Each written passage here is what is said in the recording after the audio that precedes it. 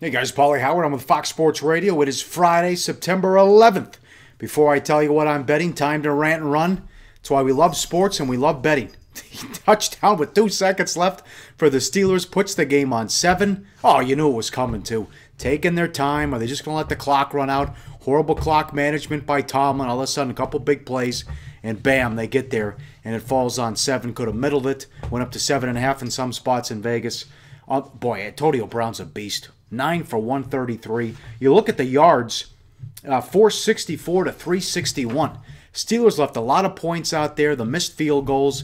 Tomlin not being aggressive and going for it. Hayward Bay should have had a touchdown wide open, foot out of bounds. So that's one where they didn't do a good job defensively. Please put somebody on Gronk, but they hung in there against the defending champs. They have a lot of things to work on and fix. They still didn't have Pouncey, Bryant, or Bell, so the Steelers will be fine. Nothing to hang their heads about with that one. And the Patriots, Brady was on fire. You don't want to tick Brady off. Here's some good numbers on Tom.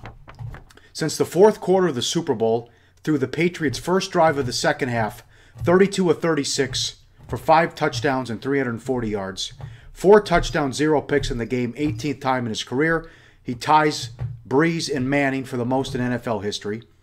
He is 8-2 against the Steelers in his career, 24 touchdowns, 3 interceptions. He's never lost to the Steelers at home, at home, and 57-4 in his last 61 regular season home starts. Mercy is Tom the man. Those are some great numbers there, and 25 of 32, 288 and 4 scores. Wow. Now they take on Buffalo, then it's Jacksonville and Dallas. And we'll see how Belichick gets the team ready. A lot of things to work on, a lot of things to fix, especially on defense. I mean, you saw with no Revis, Browner, Arrington, or Wilfork, gaping holes. And D'Angelo Williams had 21 for 1. What do you have? 21 for 127. So a lot of things to fix on defense for the Patriots. And, Heath Evans said it on NFL Network after the game. They're going to have to outscore people, both teams, when you see how they played defensively.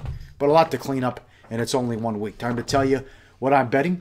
2 featured pro picks up at pregame.com. Sleepy J's got his 3-star college football knockout that goes tonight. It's just $5. Get his 3-star. Again, $5 for Sleepy, doing a great job here at pregame. Uncle Dave Esser with his 3-dime bonus in Major League Baseball. 62% with his 3-star run on the diamond. Couple picks you want to go with today at pregame.com.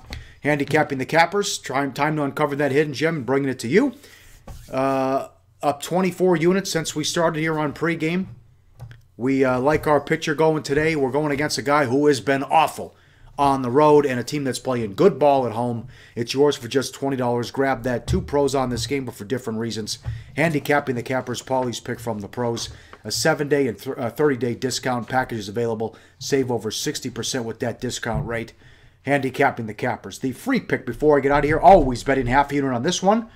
Sleepy J is on the Nationals tonight. Gio Gonzalez actually pitched well in his last few ball games. Nationals $1.30. Read his full write-up and analysis and get all the free picks up at pregame.com. I've ranted. Now I'm going to run. Good luck out there. We'll see you tomorrow on pregame.com.